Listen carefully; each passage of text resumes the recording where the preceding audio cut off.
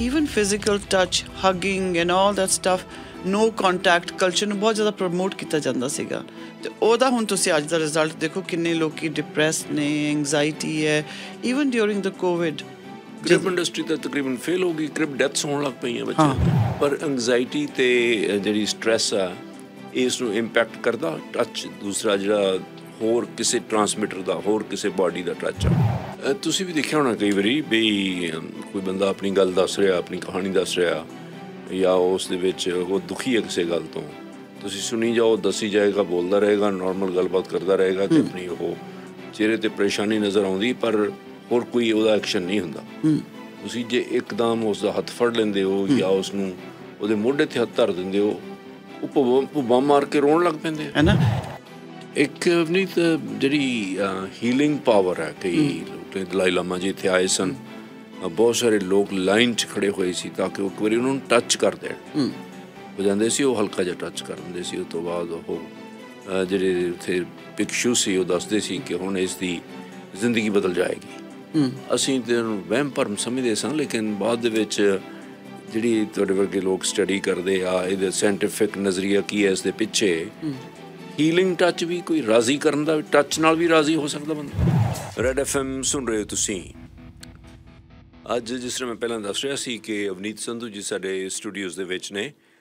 Social media 'ਤੇ ਤੁਸੀਂ ਉਹਨਾਂ ਨੂੰ ਸ਼ੈਲੀ ਕੌਰ ਕਰਕੇ ਜਾਣਦੇ ਹੋ। ਜਿਹੜੀ ਗੱਲਬਾਤ ਕਰਨੀ ਹੈ ਕਿ ਹਿਊਮਨ ਟੱਚ ਕਿੰਨਾ ਇੰਪੋਰਟੈਂਟ ਹੈ। ਬੱਚੇ ਦੇ ਜਨਮ ਤੋਂ ਲੈ ਕੇ ਹੀ ਜੋ ਤੁਸੀਂ ਦੇਖਦੇ ਹੋ ਕਿ ਬੱਚਾ ਜਨਮ ਦਾ ਤਾਂ ਰੋਂਦਾ ਹੈ, ਡਾਕਟਰਸ ਜਿਹੜੇ ਨੇ ਉਸ ਨੂੰ ਮਾਂ ਦੇ ਪੇਟ 'ਤੇ ਲਿਟਾ ਦਿੰਦੇ ਨੇ ਤਾਂ ਕਿ ਉਹਨਾਂ ਦੋਨਾਂ ਦਾ ਸਕਿਨ ਟੂ ਸਕਿਨ ਕੋਂਟੈਕਟ ਹੋ ਜਾਏ। ਔਰ ਤੁਸੀਂ ਨੋਟਿਸ ਕੀਤਾ ਹੋਣਾ ਕਿ ਆਹਿਸਤਾ ਆਹਿਸਤਾ ਬੱਚਾ ਜਿਹੜਾ ਰੋਣਾ ਚੁੱਪ ਕਰ ਜਾਂਦਾ ਹੈ, ਉਸ ਦੇ ਦਿਲ ਦੀ ਧੜਕਣ ਅਤੇ ਹੋਰ ਖੂਨ ਦਾ ਦਬਾਅ ਜਿਹੜਾ ਉਹ ਸ਼ਾਂਤ ਹੋਣ ਲੱਗਦੇ ਹਨ।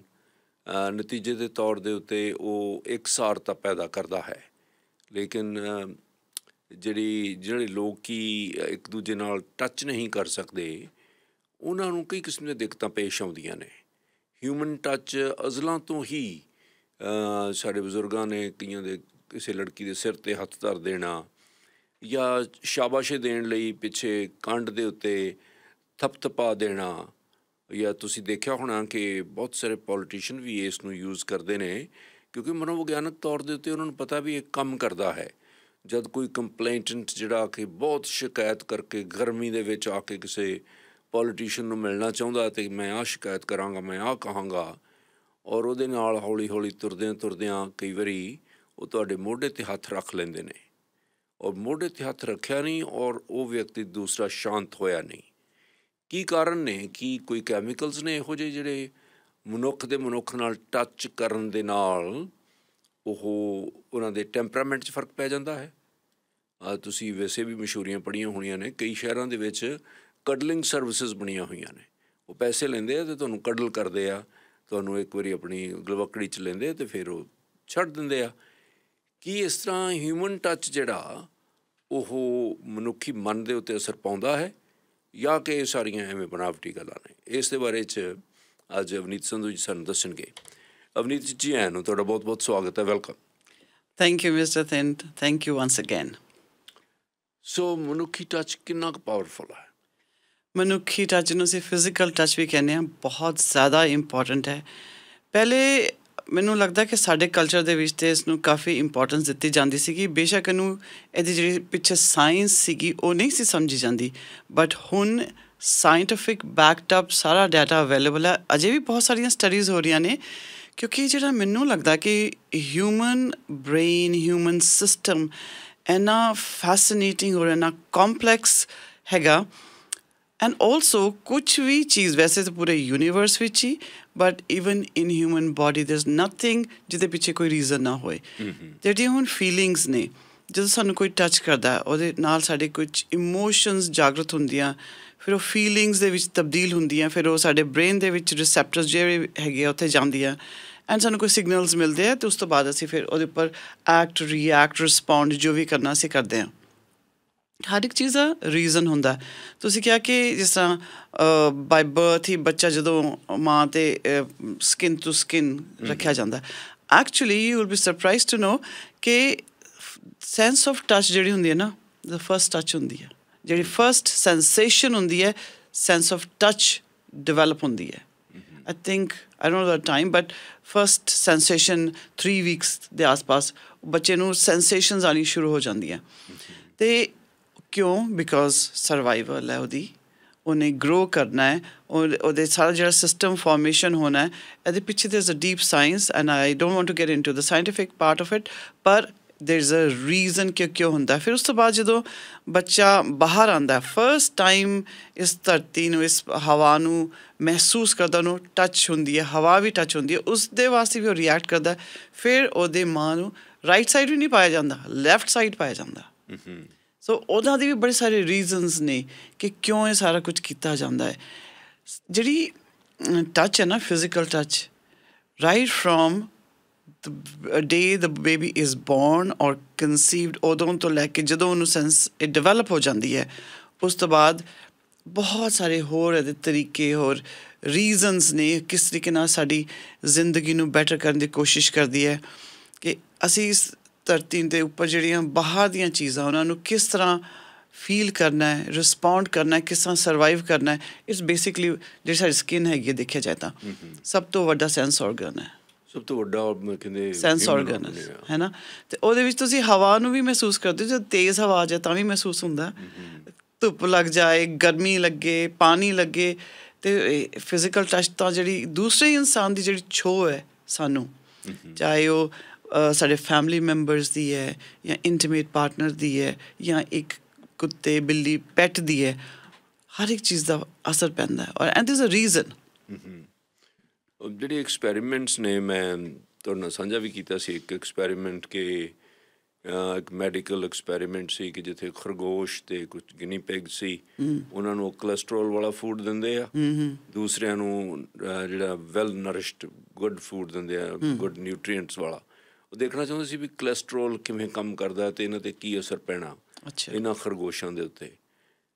ਬਾਅਦ 'ਚ ਜਿਹੜੇ ਟੈਕਨੀਸ਼ੀਅਨ ਸੀ ਲੈਬ ਦੇ, ਉਹ ਜਿਹੜੇ ਖਰਗੋਸ਼ਾਂ ਨੂੰ ਕੋਲੈਸਟਰੋਲ ਵਾਲਾ ਜ਼ਹਿਰੀਲਾ ਖਾਣਾ ਦੇ ਰਹੇ ਸੀ, ਹੌਲੀ ਹੌਲੀ ਮਾਈਲਡ, ਉਹ ਉਹਨਾਂ ਨੂੰ ਗੋਦੀ ਚੁੱਕ ਕੇ ਪਲੋਸਦਾ ਅਤੇ ਫਿਰ ਕਿਸ ਕਰਦਾ ਅਤੇ ਉਹਨਾਂ ਨੂੰ ਖਿਲਾ ਦਿੰਦਾ ਖਾਣਾ। ਉਹ ਹਾਈ ਕੋਲੈਸਟਰੋਲ ਵਾਲਾ ਦੇ ਰਿਹਾ ਸੀ।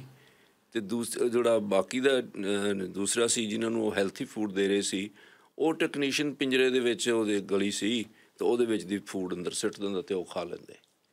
ਔਰ ਉਹ ਕਾਫੀ ਦੇਰ ਦੂਸਰਾ ਟੈਕਨੀਸ਼ੀਅਨ ਜਿਹੜਾ ਸੀ, ਜਿਹੜਾ ਹਾਈ ਕੋਲੈਸਟਰੋਲ ਵਾਲਾ ਸੀ, ਉਹਨਾਂ ਨੂੰ ਨਿਹਾਰਦਾ ਰਹਿੰਦਾ, ਆਪਣੀ ਗੋਦੀ 'ਚ ਬਿਠਾ ਲੈਂਦਾ, ਫਿਰ ਉਹਨਾਂ 'ਤੇ ਹੱਥ ਫੇਰਦਾ ਰਹਿੰਦਾ, ਫਿਰ ਉਹਨੂੰ ਕਿਸ ਕਰਕੇ ਅਤੇ ਉਹਨੂੰ ਖਿਲਾ ਕੇ ਅਤੇ ਉਹਦੇ ਪਿੰਜਰੇ 'ਚ ਪਾ ਦਿੰਦਾ।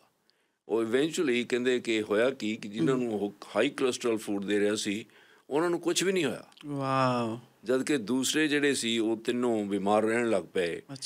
ਔਰ ਜਿਹਨਾਂ ਨੂੰ ਕੁਛ ਵੀ ਨਹੀਂ ਹੋਇਆ, ਉਹ ਕਹਿੰਦੇ ਕਿ ਜਿਹੜਾ ਇਹ ਫੂਡ ਸੀ ਜਿਹਦੇ ਵਿੱਚ ਹਾਈ ਕੋਲੈਸਟਰੋਲ ਸੀ, ਉਹ ਹਿਊਮਨ ਬਾਡੀ 'ਚੋਂ ਇਸ ਤਰ੍ਹਾਂ ਦੇ ਉਹਦੇ ਪਿਆਰ ਨਾਲ ਅਤੇ ਉਹਦੇ ਟੱਚ ਕਰਨ ਨਾਲ ਹਾਰਮੋਨਸ ਜਾਂ ਕੋਈ ਇਹੋ ਜਿਹੇ ਕੈਮੀਕਲਸ ਪੈਦਾ ਹੁੰਦੇ ਸੀ ਜਿਨ੍ਹਾਂ ਨੇ ਜਿਹੜਾ ਕੋਲੈਸਟਰੋਲ ਡਿਪੋਜ਼ਿਟ ਹੋਣਾ ਸੀ ਉਹ ਬਾਈਪਾਸ ਕਰ ਦਿੱਤਾ। ਵਾਓ। ਆਈ ਥਿੰਕ ਇਹ ਜਿਹੜਾ ਤੁਸੀਂ ਐਗਜ਼ਾਮਪਲ ਦਿੱਤਾ ਨਾ, ਇਟਸ ਫੈਸੀਨੇਟਿੰਗ। ਆਕਸੀਟੋਸਿਨ ਜਿਹੜਾ ਸਾਡਾ ਇੱਕ ਰਿਵਾਰਡ ਸਿਸਟਮ ਹੁੰਦਾ ਨਾ ਬ੍ਰੇਨ ਦੇ ਵਿੱਚ, ਉਹ ਬੇਸਿਕਲੀ ਦੇਖਿਆ ਜਾਏ ਤਾਂ ਸਾਡਾ ਜਿਹੜਾ ਬ੍ਰੇਨ ਹੈ ਨਾ, ਇੱਕ ਡਰੱਗ ਫੈਕਟਰੀ ਹੈ। ਇੰਨੇ ਸਾਰੇ ਕੈਮੀਕਲਸ ਨੇ ਅਤੇ ਕਿਹੜੇ ਕੈਮੀਕਲਸ ਕਦੋਂ ਰਿਲੀਜ਼ ਹੋਣੇ, ਉਹ ਸਾਰਾ ਸੈਟਅਪ ਹੋਇਆ।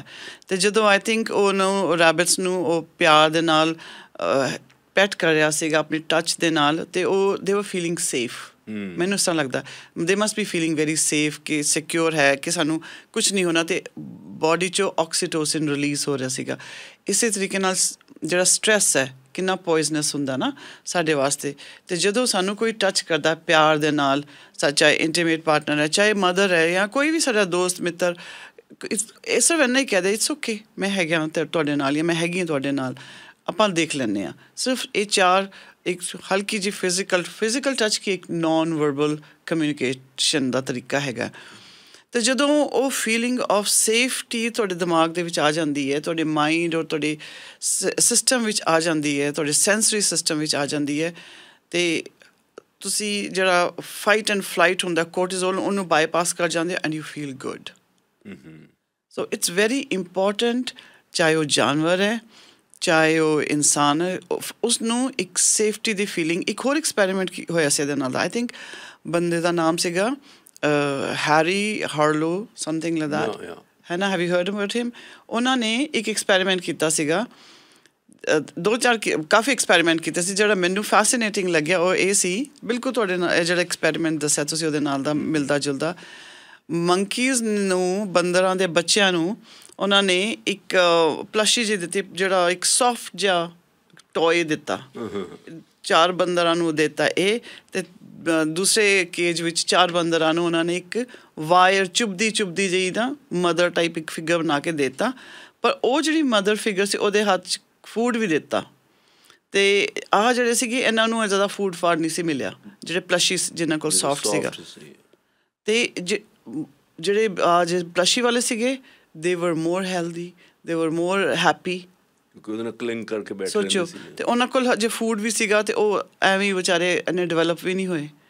ਅਤੇ ਬੜੇ ਸਾਰੇ ਐਕਸਪੈਰੀਮੈਂਟਸ ਹੋਏ ਨੇ, ਪਰ ਉਹਨਾਂ ਦਾ ਰਿਜ਼ਲਟ ਆਹੀ ਨਿਕਲਿਆ ਕਿ ਜੇ ਤੁਸੀਂ ਫਿਜ਼ੀਕਲ ਟੱਚ ਤੋਂ ਵਾਂਝੇ ਰਹਿ ਜਾਂਦੇ ਹੋ ਅਤੇ ਫਿਰ ਤੁਹਾਡੀ ਗਰੋਥ ਨਹੀਂ ਹੁੰਦੀ, ਸਟੰਟਡ ਗਰੋਥ ਹੁੰਦੀ ਹੈ, ਤੁਹਾਡਾ ਜਿਹੜਾ ਇਮਿਊਨ ਸਿਸਟਮ ਉਹ ਸਟਰੋਂਗ ਨਹੀਂ ਹੁੰਦਾ। ਦੇयर is so much to it. ਸੋ ਬੱਚਿਆਂ ਨੂੰ ਗੋਦੀ 'ਚ ਲਾ ਕੇ ਬੈਠਣਾ, ਬਹੁਤ ਜ਼ਰੂਰੀ ਕਰਨਾ, ਪਿਆਰ ਕਰਨਾ, ਇਹ ਉਹਦੀ ਡਿਵੈਲਪਮੈਂਟ ਲਈ ਬਹੁਤ ਜ਼ਰੂਰੀ ਹੈ। ਤੁਹਾਨੂੰ ਪਤਾ ਕੁਛ ਸਾਲ ਪਹਿਲੇ ਤੱਕ, ਆਈ won't say the year, but ਕੁਛ ਸਾਲ ਪਹਿਲੇ ਤੱਕ ਆਈ ਥਿੰਕ ਵੈਸਟਰਨ ਕਲਚਰ ਵਿੱਚ ਕੁਝ ਜ਼ਿਆਦਾ ਹੀ ਹੁੰਦਾ ਸੀਗਾ ਕਿ ਜਦੋਂ ਬੱਚੇ ਰੋਂਦੇ ਵੀ ਸੀ ਨਾ, ਉਹਨਾਂ ਨੂੰ ਰੋਣ ਦੋ, ਲੈਟ ਦੈਮ ਸੈਲਫ ਸੂਦ ਦੈਮਸੈਲਵ, ਆਪਣੇ ਆਪ ਸੈਲਫ ਸੂਦ ਕਰ ਦੇਣਗੇ, ਆਪੇ ਚੁੱਪ ਹੋ ਜਾਣਗੇ। ਮੈਂ ਆਪਣੀਆਂ ਅੱਖਾਂ ਨਾਲ ਦੇਖਿਆ, ਬੱਚਾ ਰੋਈ ਜਾ ਰਿਹਾ, ਉਸ ਜਿਹੜਾ ਹੁੰਦਾ ਉਹਨਾਂ ਦਾ ਕ੍ਰਿਬ, ਹਾਂ, ਉਹਦੇ 'ਚ ਰੱਖਿਆ, ਬੱਚਾ ਰੋਈ ਜਾ ਰਿਹਾ, ਉਹ ਚੱਕਦੇ ਨਹੀਂ ਸੀ ਕਿ ਬੱਚੇ ਆਪਣੇ ਆਪ ਬੁਰੀ ਆਦਤ ਪਏਗੀ। Even physical touch, ਹਗਿੰਗ and all that stuff, no contact culture ਨੂੰ ਬਹੁਤ ਜ਼ਿਆਦਾ ਪ੍ਰਮੋਟ ਕੀਤਾ ਜਾਂਦਾ ਸੀਗਾ। ਅਤੇ ਉਹਦਾ ਹੁਣ ਤੁਸੀਂ ਅੱਜ ਦਾ ਰਿਜ਼ਲਟ ਦੇਖੋ, ਕਿੰਨੇ ਲੋਕ ਡਿਪਰੈਸ ਨੇ, ਐਂਗਜ਼ਾਇਟੀ ਹੈ।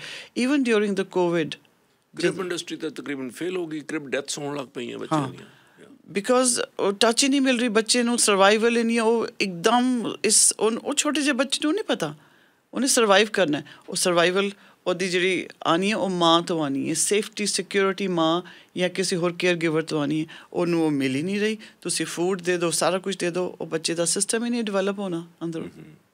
ਸੋ ਹਿਊਮਨ ਟੱਚ ਜਿਹੜਾ ਇਹ ਬਹੁਤ ਜ਼ਰੂਰੀ ਹੈ ਬਚਪਨ ਤੋਂ ਲੈ ਕੇ ਅਖੀਰ ਤੱਕ। I think as we grow, scientist ਤਾਂ ਕਹਿੰਦੇ ਆ ਕਿ ਬਈ ਜੇ ਸਾਡੀ ਸੈਂਸੇਸ਼ਨਸ ਘੱਟ ਹੋ ਜਾਂਦੀਆਂ, ਬਟ ਮੈਨੂੰ ਇਸ ਤਰ੍ਹਾਂ ਲੱਗਦਾ ਕਿ ਜਿਸ ਤਰ੍ਹਾਂ ਸਾਡੀ ਉਮਰ ਵੱਧਦੀ ਹੈ, ਸਾਨੂੰ ਹੋਰ ਸੈਂਸੇਸ਼ਨਸ ਚਾਹੇ ਹੋਣ ਚਾਹੇ ਨਾ ਹੋਣ, ਸਾਨੂੰ ਇੱਕ ਫੀਲਿੰਗ ਜ਼ਰੂਰੀ ਹੈ ਕਿ ਸਾਡੇ ਕੋਲ ਕੋਈ ਹੈ। ਉਹ ਜਿਹੜੀ feeling of safety and security and validation ਜਿਹੜੀ ਕਿਸੇ ਹੋਰ ਕੋਲੋਂ ਆਉਂਦੀ ਹੈ। ਐਕਚੁਅਲੀ ਬੜੀਆਂ ਸਾਰੀਆਂ ਸਟੱਡੀਜ਼ ਕੀਤੀਆਂ ਕਿ ਜਦੋਂ ਤੁਸੀਂ ਆਪਣੇ ਆਪ ਨੂੰ ਹੱਥ ਲਗਾਉਂਦੇ ਹੋ ਉਦੋਂ ਕੀ ਹੁੰਦਾ, ਜਦੋਂ ਤੁਹਾਨੂੰ ਕੋਈ ਹੋਰ ਹੱਥ ਲਗਾਉਂਦਾ ਉਦੋਂ ਕੀ ਹੁੰਦਾ ਹੈ। ਫਿਰ different parts of your body ਜਿਹੜੇ ਹੈਗੇ ਆ, ਉਹਨਾਂ 'ਤੇ ਕੋਈ ਹੱਥ ਲਗਾਉਂਦਾ ਉਹ ਡਿਫਰੈਂਟ ਐਕਸ਼ਨਸ ਹੁੰਦੇ ਹੈ। ਅਤੇ ਜੇ ਤੁਹਾਨੂੰ ਕੋਈ ਇੱਥੇ ਆਮ 'ਤੇ ਹੱਥ ਲਗਾਉਂਦਾ, good touch, bad touch, unwanted touch, you know there so much to a touch. ਪਰ ਐਂਗਜ਼ਾਇਟੀ ਅਤੇ ਜਿਹੜੀ ਸਟਰੈਸ ਆ, ਇਸ ਨੂੰ ਇੰਪੈਕਟ ਕਰਦਾ ਟੱਚ, ਦੂਸਰਾ ਜਿਹੜਾ ਹੋਰ ਕਿਸੇ ਟਰਾਂਸਮਿਟਰ ਦਾ, ਹੋਰ ਕਿਸੇ ਬਾਡੀ ਦਾ ਟੱਚ ਆ। ਜਿਸ ਤਰ੍ਹਾਂ ਕਿ ਕਿਸੇ ਨੇ ਟੱਚ ਕੀਤਾ ਅਤੇ ਮੈਨੂੰ ਉਹ ਟੱਚ ਅੱਛੀ ਨਹੀਂ ਲੱਗੀ, ਰਾਈਟ? ਇਹ ਤੁਸੀਂ ਪੁੱਛ ਰਹੇ ਹੋ? ਨੋ, ਜਿਹੜੇ ਸਟਰੈਸਡ ਲੋਕ ਨੇ, ਕਾਫੀ ਸਟਰੈਸ ਆ ਜਾਂ ਐਂਗਜ਼ਾਇਟੀ ਹੋ ਰਹੀ ਹੈ ਉਹਨਾਂ ਨੂੰ, ਡਿਪਰੈਸਡ ਨੇ, ਨਾ ਖੁਸ਼ ਨੇ, ਇੱਕ ਤਾਂ ਉਹ ਇਕੱਲਾ ਬੰਦਾ ਬੈਠਾ ਰਹਿੰਦਾ, ਦੂਸਰਾ ਬੰਦਾ ਕੋਲੇ ਬੈਠਾ ਰਹਿੰਦਾ, ਪਰ ਕੋਈ ਟੱਚ ਇਨਵੋਲਵ ਨਹੀਂ। ਇੱਕ ਇਹ ਆ ਕਿ ਉਹ ਉਸ ਦੀ ਗੱਲ ਸੁਣ ਕੇ ਉੱਠ ਕੇ ਉਹਨੂੰ ਗਲਵਕੜੀ 'ਚ ਲੈ ਲੈਂਦਾ। ਟੱਚ ਜਿਹੜਾ ਉਹ ਫਰਕ ਪਾਉਂਦਾ ਬੰਦੇ ਦੇ। ਇਹਨੂੰ ਆਪਾਂ ਇਸ ਤਰ੍ਹਾਂ ਹੀ ਕਹਿ ਸਕਦੇ ਹਾਂ, it's a very interesting question ਜਿਹੜਾ ਤੁਸੀਂ ਪੁੱਛਿਆ। ਇਟਸ ਕਾਲਡ ਟੱਚ ਸਟਾਰਵੇਸ਼ਨ, ਠੀਕ ਹੈ ਨਾ? ਟੱਚ ਸਟਾਰਵੇਸ਼ਨ ਕੀ ਹੁੰਦੀ ਹੈ? ਜਦੋਂ ਨਾਲ ਤਾਂ ਕੋਈ ਬੰਦਾ, ਪਹਿਲੇ ਤਾਂ ਚਲੋ ਅਗਰ ਅਸੀਂ ਸਿੰਗਲ ਹੈਗੇ ਜਾਂ ਸਾਡੇ ਸਰਕਮਸਟਾਂਸਿਸ ਇੱਦਾਂ ਦੇ ਆ, ਜਾਂ ਅਸੀਂ ਪੋਸਟਡ ਹਾਂ, ਜੋਬ ਕਰਕੇ ਕਿਸੇ ਐਸੀ ਜਗ੍ਹਾ 'ਤੇ ਗਏ ਹਾਂ ਜਿੱਥੇ ਅਸੀਂ ਇਕੱਲੇ ਹਾਂ, ਜਾਂ ਫਿਰ ਸਾਡੇ ਬੌਂਡ ਨਹੀਂ ਬਣਿਆ ਕਿਸੇ ਦੇ ਨਾਲ, ਅਤੇ ਜਾਂ ਫਿਰ ਤੁਸੀਂ ਉਦੋਂ ਤਾਂ ਆਪਣੇ ਮਾਈਂਡ ਨੂੰ ਸਮਝਾ ਸਕਦੇ ਹਾਂ ਕਿ ਵੀ ਕੋਈ ਨਹੀਂ ਹੈਗਾ ਇਨਸਾਨ ਸਾਨੂੰ ਇੱਥੇ ਟੱਚ ਕਰਨ ਵਾਲਾ, so that's fine, we can find other ways ਆਪਣਾ ਜਿਹੜਾ ਆਕਸੀਟੋਸਿਨ ਦੀ ਜਿਹੜੀ ਡੋਜ਼ ਹੈਗੀ ਉਹਨੂੰ ਲੈਣ ਵਾਸਤੇ। ਪਰ ਜੇ ਤੁਹਾਡੇ ਨਾਲ ਕੋਈ ਬੈਠਾ, ਤੁਹਾਡਾ ਇੰਟੀਮੇਟ ਪਾਰਟਨਰ ਜਾਂ ਤੁਹਾਡਾ ਕੋਈ ਫੈਮਿਲੀ ਮੈਂਬਰ, ਅਤੇ ਤੁਸੀਂ ਸਟ੍ਰੈਸਡ ਹੋ, ਐਂਕਸ਼ੀਅਸ ਹੋ, ਤੁਸੀਂ ਪਰੇਸ਼ਾਨ ਹੋ, ਹੋਰ ਉਹ ਤੁਸੀਂ ਸੋਚਦੇ ਕਿ ਉਹ ਇਨਸਾਨ ਮੇਰੇ ਨਾਲ ਗੱਲ ਕਰੇ, ਤੁਸੀਂ ਉਹਨਾਂ ਨੂੰ ਆਪਣੀ ਸਟੋਰੀ ਵੀ ਦੱਸੀ ਆ ਇਹ ਹੋ ਰਿਹਾ ਮੇਰੀ ਜ਼ਿੰਦਗੀ ਦੇ ਵਿੱਚ, ਅਤੇ ਉਹ ਇਨਸਾਨ ਤੁਹਾਨੂੰ ਹੱਗ ਜਾਂ ਕੁਛ ਪੋਜ਼ੀਟਿਵ ਦੇਣ ਦੀ ਜਗ੍ਹਾ ਠੀਕ ਹੈ ਵਿਦਆਊਟ ਟੱਚ ਤੁਹਾਨੂੰ ਕਰੇ, ਤੁਹਾਡੀ ਜਿਹੜੀ ਬੋਡੀ ਹੈ ਮੰਗ ਰਹੀ ਹੈ ਆਕਸੀਟੋਸਿਨ, ਉਹ ਉਦੋਂ ਹੀ ਆਉਣਾ, ਉਦੋਂ ਹੀ ਉਹਨੂੰ ਸੇਫਟੀ ਸਿਕਿਉਰਿਟੀ ਵਾਲੀ ਫੀਲਿੰਗ ਆਉਂਦੀ।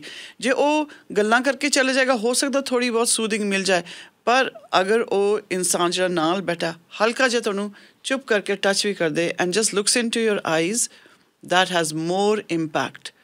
You know, I think scientists ਨੇ ਇੱਕ ਬਹੁਤ ਅੱਛੀ ਜਿਹੜੀ they were doing some studies, they came across this fiber ਜਿਹੜਾ nerve ਹੈ ਉਹਦਾ ਨਾਮ some tactile fiber ਜਿਹੜਾ is responsible for gentle touch.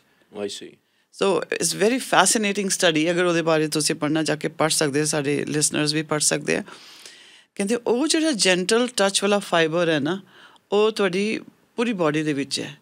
ਹੁਣ ਦੇयर इज अ ਸਟੱਡੀ ਕਿ ਅਗਰ ਕੋਈ ਇਨਸਾਨ ਜਿਹਦੀ ਕੋਈ ਸੈਂਸੇਸ਼ਨ ਨਹੀਂ ਹੈ, ਬਲਾਈਂਡ ਹੈ, ਉਹਨੂੰ ਨਹੀਂ ਪਤਾ ਚੱਲ ਰਿਹਾ, ਬਿਲਕੁਲ ਉਹਦੀ ਸੈਂਸੇਸ਼ਨਸ ਵੀ ਖਤਮ ਹੋ ਗਈਆਂ, ਉਹ ਬ੍ਰੇਲ ਜਿਹੜੀ ਹੁੰਦੀ ਉਹਨੂੰ ਵੀ ਟੱਚ ਕਰਦੀ, ਉਹ ਨਹੀਂ ਪੜ੍ਹ ਪਾ ਰਹੀ,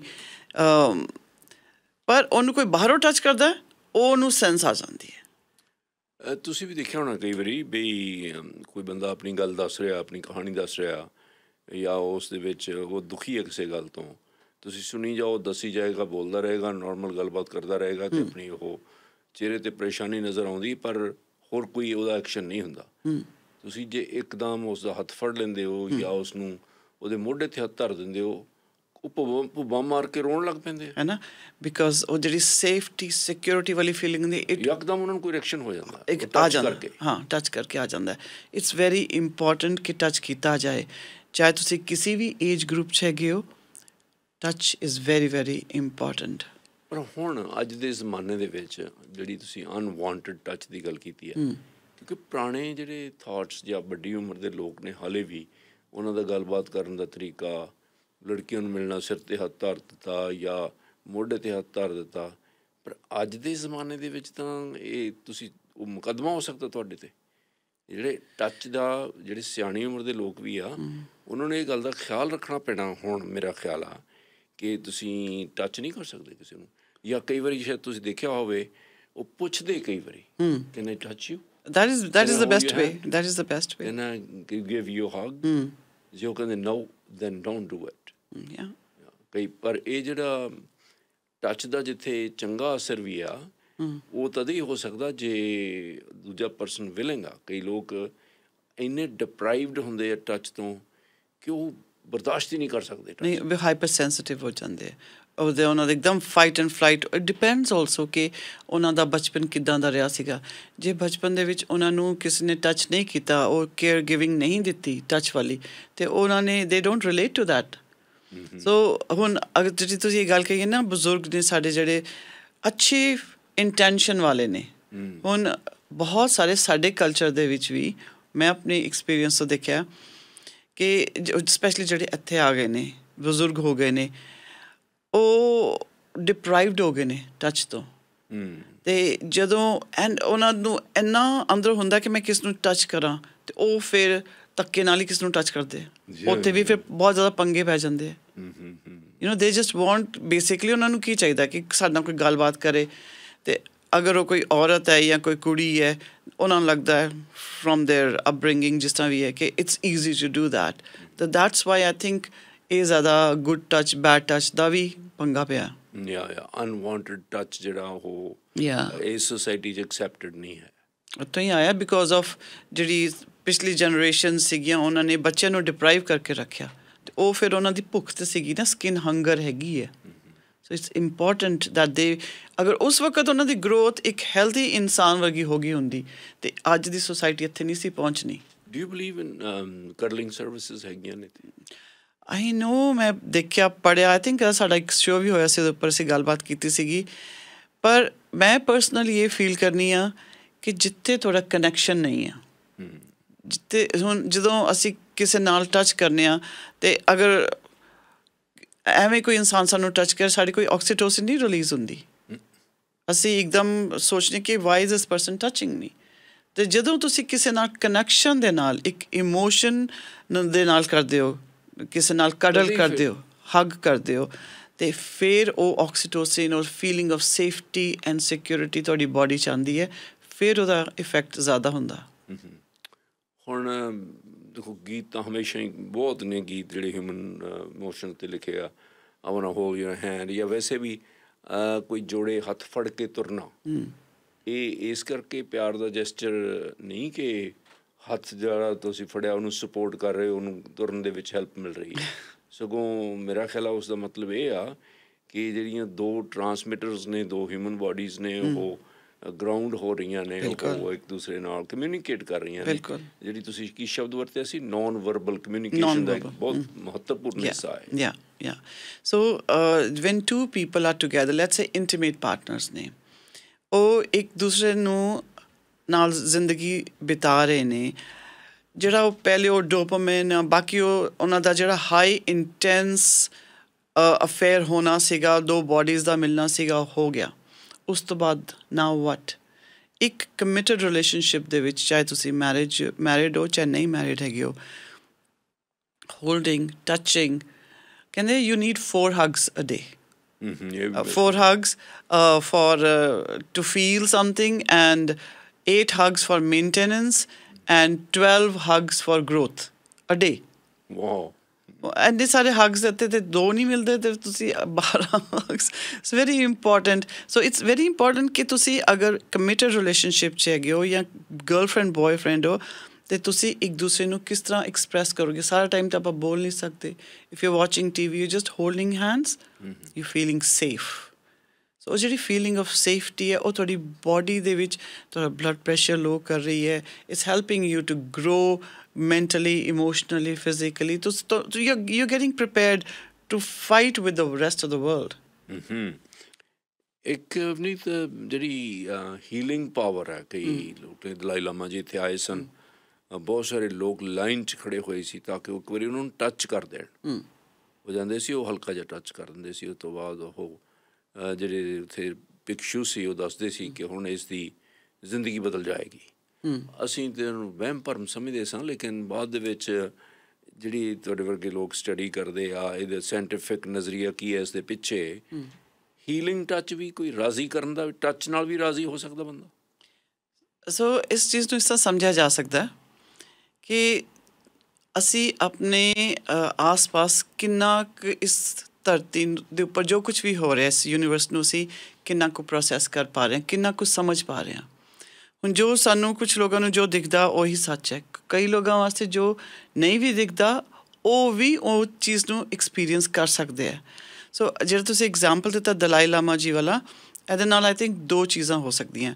ਵਨ ਇਜ਼ ਬਿਕੋਜ਼ ਤੁਸੀਂ ਅਗਰ ਸਪਿਰਿਚੁਅਲ ਐਂਗਲ ਦੇਖੋ, ਵਿਚ ਆਈ ਆਲਸੋ ਬਿਲੀਵ ਇਨ, ਕਿ ਜਦੋਂ ਤੁਹਾਨੂੰ ਕੋਈ ਵੀ ਚੀਜ਼ ਕੋਈ ਬਲੈਸ ਕਰਕੇ ਟੱਚ ਕਰਕੇ ਦਿੰਦਾ, ਉਹਨਾਂ ਨੇ ਆਪਣੀ ਐਨਰਜੈਟਿਕ ਇੰਟੈਂਸ਼ਨ ਪਾ ਦਿੱਤੀ, ਐਨਰਜੈਟਿਕ ਸਿਗਨੇਚਰ ਪਾਤਾ ਉਹਦੇ ਉੱਪਰ, ਅਤੇ ਉਹ ਤੁਹਾਡੀ ਬੋਡੀ ਸਿਸਟਮ, ਤੁਹਾਡੀ ਐਨਰਜੈਟਿਕ ਸਿਸਟਮ ਦੇ ਵਿੱਚ ਉਹ ਫਿਰ ਐਕਟੀਵੇਟ ਹੋ ਗਿਆ। But I don't know how many people will agree with this, but I do.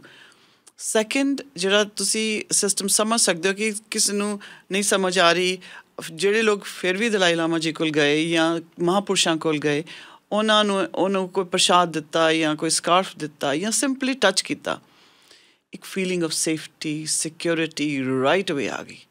ਕਿਉਂਕਿ ਸਾਡਾ ਜਿਹੜਾ ਬੇਸਿਕ ਕਨੈਕਸ਼ਨ ਹੈਗਾ, ਵੀਰ ਆਲ ਸਪਿਰਿਟਸ ਹੈਵਿੰਗ ਹਿਊਮਨ ਐਕਸਪੀਰੀਅੰਸ, ਅਤੇ ਉਹ ਜਿਹੜਾ ਸਾਡਾ ਅੰਡਰਸਟੈਂਡਿੰਗ ਹੈਗੀ ਹੈ, ਉਹ ਸਾਡੇ ਸੋਲ ਦੇ ਵਿੱਚ ਅੰਡਰਸਟੈਂਡਿੰਗ ਹੈਗੀ ਹੈ, ਉਹ ਰੈਕਗਨਾਈਜ਼ ਉਸੇ ਵਕਤ ਕਰ ਲੈਂਦਾ, ਚਾਹੇ ਹਜੇ ਸਾਇੰਸ ਨੇ ਇਸ ਚੀਜ਼ ਨੂੰ ਫੋਲੋ ਕਰਨਾ, but this is the answer to that.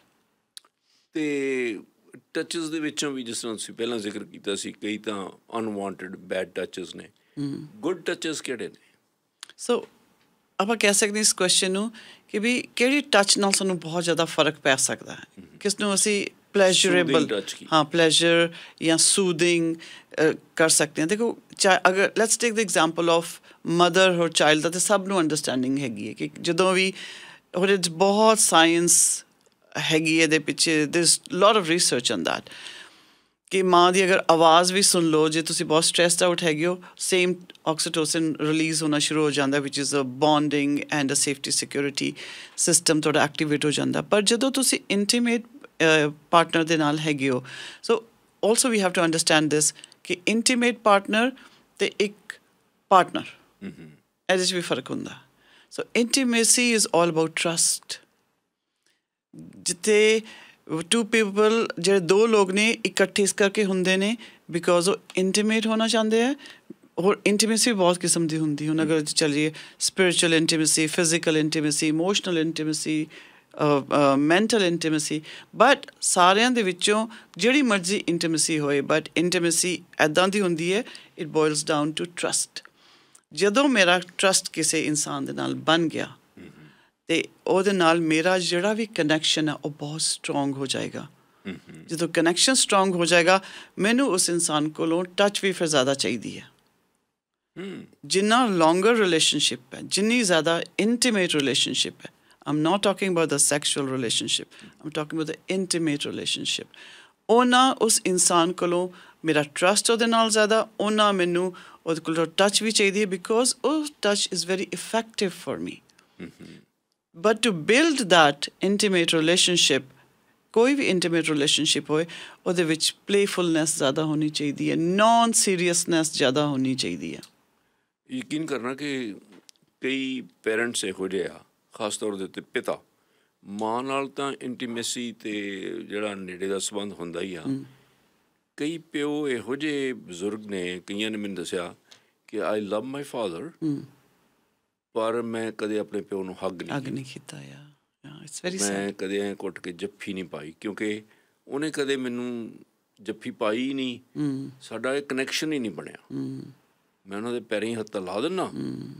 ਮੇਰੇ ਯਾਦ ਆ, ਇੱਕ ਮੇਰੇ ਦੋਸਤ ਨੇ ਮੈਨੂੰ ਦੱਸਿਆ, ਕਹਿੰਦਾ ਵੀ ਮੈਂ ਕਦੇ ਵੀ, ਕਹਿੰਦਾ ਫਿਰ ਮੈਂ ਜਦੋਂ ਤੁਹਾਨੂੰ ਲੋਕਾਂ ਨੂੰ ਦੇਖਦਾ, ਦੂਜਿਆਂ ਨੂੰ, ਤੁਸੀਂ ਆਪਦੇ ਪਿਓ ਨੂੰ ਜੱਫੀ ਪਾ ਲੈਂਦੇ ਹੋ, ਉੱਪਰ ਚੱਕ ਲੈਂਦੇ ਹੋ, ਉਹ ਕਹਿੰਦਾ ਮੈਂ ਵੀ ਸੋਚਦਾ ਹੁੰਦਾ ਵੀ ਮੈਂ ਕਦੇ ਕਰਾਂ, ਪਰ ਮੈਂ ਕਿਹਾ ਤੂੰ ਕਰ ਸਕਦਾ?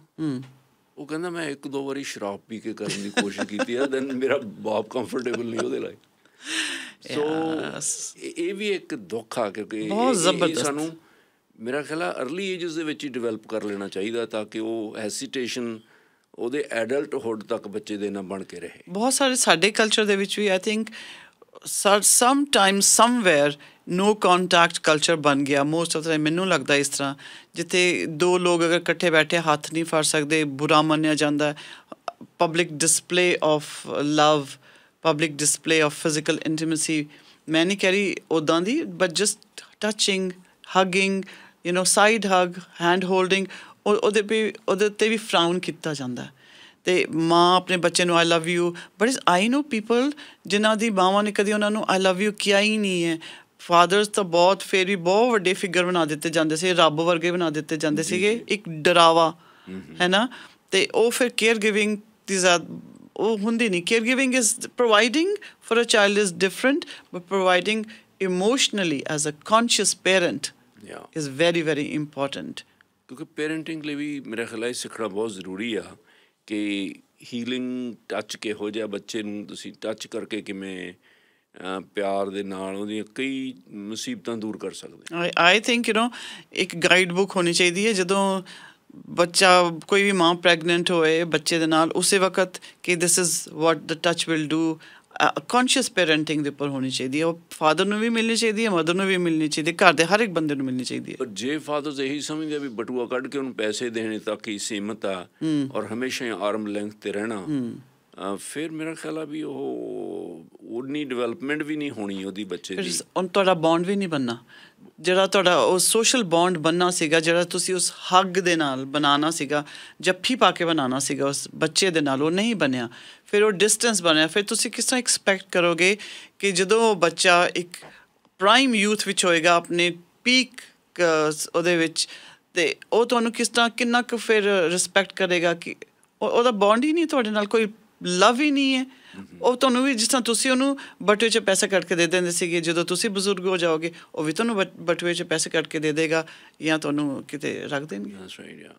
ਕਈ ਲੋਕ ਬਹੁਤ ਟੱਚੀ ਐਂਡ ਫੀਲੀ ਆ, ਉਹਨਾਂ ਨੂੰ ਗਲਤ ਨਹੀਂ ਸਮਝਣਾ ਚਾਹੀਦਾ। ਕਈ ਤਾਂ ਗਲਤ ਲੋਕ ਨੇ ਨਾ, ਜਾਣ ਕੇ ਇਸ ਦਾ ਫਾਇਦਾ ਵੀ ਉਠਾ ਸਕਦੇ ਆ। ਪਰ ਕਈ ਲੋਕ ਇਸੇ ਤਰ੍ਹਾਂ ਦੇ ਹੀ ਆ, ਉਹਨਾਂ ਦਾ ਇੱਕ ਖਾਸ ਤੌਰ 'ਤੇ ਸਬ ਕਲਚਰ ਬਣ ਚੁੱਕਾ। ਮੈਂ ਕਈ ਵਾਰੀ ਦੇਖਦਾ ਨਾ, ਅਸੀਂ ਵੈਨਕੂਵਰ ਤੋਂ 20-25 ਕਿਲੋਮੀਟਰ ਦੂਰ ਹੀ ਹਾਂ। ਵੈਨਕੂਵਰ ਦੇ ਵਿੱਚ ਬਹੁਤ ਵੱਡੀ ਗਿਣਤੀ ਉਹਨਾਂ ਲੋਕਾਂ ਦੀ ਆ, ਭਾਵੇਂ ਤੁਸੀਂ ਉਹਨਾਂ ਨੂੰ ਹਿੱਪੀ ਕਹੋ, ਜੋ ਮਰਜ਼ੀ ਕਹੋ, ਜਿਹੜੇ ਹੱਥ ਮਿਲਾਉਣ ਨਾਲੋਂ ਜੱਫੀ ਪਾਉਣ ਦੇ ਵਿੱਚ ਵਿਸ਼ਵਾਸ ਕਰਦੇ। ਹਗਰਸ। I'm a hugger too. I love hugging. ਸੋ ਇਹ ਪਰ ਉਹਨਾਂ ਦਾ ਕੋਈ ਮਾੜੀ ਇੰਟੈਂਸ਼ਨ ਨਹੀਂ ਹੈ ਉਸ ਦੇ ਪਿੱਛੇ। ਨੋ ਸੋ ਤੁਸੀਂ ਦੇਖਿਆ ਹੋਣਾ ਜਿਹੜੇ ਐਥਲੀਟਸ ਵੀ ਹੁੰਦੇ ਆ, ਫਿਸਟ ਬੰਪ ਦਿੰਦੇ ਆ ਜਾਂ ਸਾਈਡ ਹਗਸ ਦਿੰਦੇ ਆ ਆਪਣੇ ਆਪ ਨੂੰ, ਇੱਕ ਦੂਸਰੇ ਨੂੰ ਟੀਮ ਬਿਲਡਿੰਗ ਵਾਸਤੇ। ਵੈਸੇ ਵੀ ਕਿਹਾ ਜਾਂਦਾ ਕਿ ਜੇ ਤੁਸੀਂ ਅਗਰ 3 ਸੈਕਿੰਡ ਹਗਸ, ਪਹਿਲੇ 3 ਸੈਕਿੰਡ ਹੱਗ ਕਿਹਾ ਜਾਂਦਾ, if you have to give somebody ਅ ਹੱਗ, ਜਿਹੜਾ ਤੁਹਾਡੇ ਫੈਮਿਲੀ ਮੈਂਬਰ ਹੈ, ਜਿਨ੍ਹਾਂ ਕੋਲੋਂ ਤੁਸੀਂ ਸੇਫ ਐਂਡ ਸਿਕਿਉਰ ਫੀਲ ਕਰਦੇ ਹੋ, ਮਿਨੀਮਮ 20 ਸੈਕਿੰਡ ਤਾਂ ਹੋਣਾ ਹੀ ਚਾਹੀਦਾ।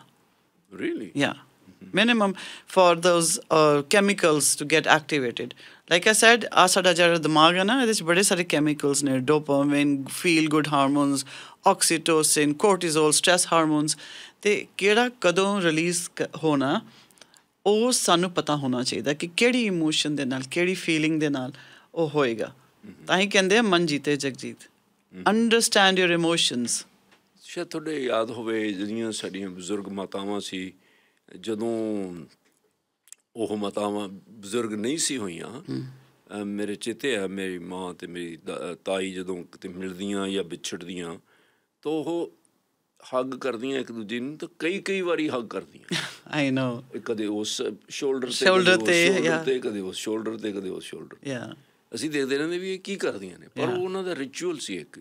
ਸ਼ਾਇਦ ਉਹਨਾਂ ਦਾ ਕੋਈ ਪੁਰਾਣਾ ਸਾਡੇ ਕਲਚਰ ਦੇ ਵਿੱਚੋਂ ਅਡੋਪਟ ਕੀਤਾ, ਸ਼ਾਇਦ ਉਹਨਾਂ ਨੂੰ ਵੀ ਨਾ ਪਤਾ ਹੋਵੇ ਸੀ ਕਿ ਮੇ ਬੀ ਉਹਨਾਂ ਨੂੰ ਅੱਛਾ ਲੱਗਦਾ ਹੋਏਗਾ ਨਾ, ਫੀਲ ਗੁੱਡ ਹੁੰਦਾ ਹੋਏਗਾ, ਅਤੇ ਫਿਰ ਉਹ ਅੱਛੀ they were making sure that all the hormones are flowing, right?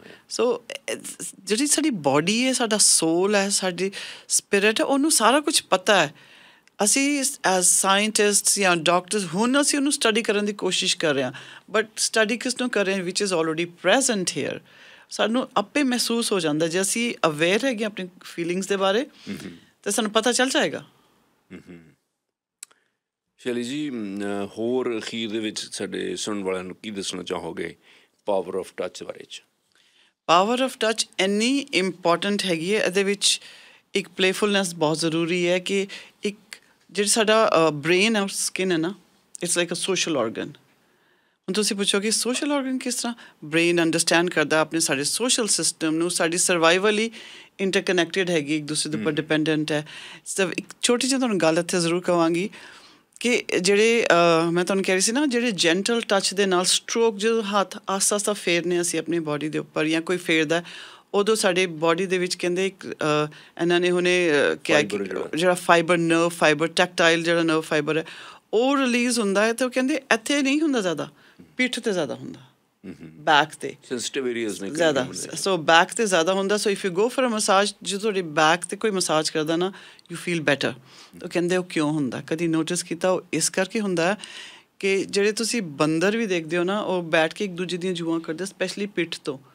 So most of those nerve fibres are on a back, ਕਿਉਂਕਿ ਸਾਡਾ ਹੱਥ ਨਹੀਂ ਉੱਥੇ ਪਹੁੰਚ ਸਕਦਾ। ਸਪਾਈਨਲ ਕੋਰਡ ਹੈ ਨਾ ਜੀ ਉੱਥੇ। ਹਾਂ, ਸਾਡਾ ਪੂਰੀ ਸਕਿਨ ਦੇ ਉੱਪਰ, ਪਿੱਠ ਦੇ ਉੱਪਰ, ਅਤੇ ਸਾਡਾ ਹੱਥ ਉੱਥੇ ਨਹੀਂ ਪਹੁੰਚ ਸਕਦਾ। ਇਸ ਕਰਕੇ ਜਿਹੜੇ ਬਾਕੀ ਲੋਕ ਆਉਂਦੇ, ਉਹ ਸਾਨੂੰ ਥਾਪੀ ਜਦੋਂ ਦਿੰਦੇ ਆ, ਵੀ ਫੀਲ ਗੁੱਡ। ਜਦੋਂ ਸਾਨੂੰ ਪਿੱਠ 'ਤੇ ਸਾਡਾ ਕੋਈ ਹੱਥ ਫੇਰਦਾ ਪਿਆਰ ਦੇ ਨਾਲ, ਵੀ ਫੀਲ ਗੁੱਡ। ਸ਼ਾਬਾਸ਼ੀ ਦਿੰਦੇ ਆ, ਵੀ ਫੀਲ ਗੁੱਡ। ਪਿੱਠ ਥਾਪੜੀ। So that is the reason, because ਸਾਡੇ ਜਿਹੜੇ ਸਾਰੇ ਨਰਵ ਫਾਈਬਰਸ ਜੈਂਟਲ ਟੱਚ ਵਾਲੇ, ਅਤੇ ਉਹ ਸਾਡੀ ਪਿੱਠ 'ਤੇ ਹੁੰਦੇ। ਜੇ ਕੋਈ ਬਹੁਤ ਮੁੱਕਾ ਮਾਰੇਗਾ ਤਾਂ ਦਰਦ ਵੀ ਸਭ ਤੋਂ ਜ਼ਿਆਦਾ ਉੱਥੇ ਹੀ ਹੁੰਦੀ ਹੈ। ਤਾਂ ਇਹ ਕਹਿੰਦੇ ਪਿੱਠ 'ਤੇ ਵਾਰ ਨਹੀਂ ਕਰਨਾ ਚਾਹੀਦਾ।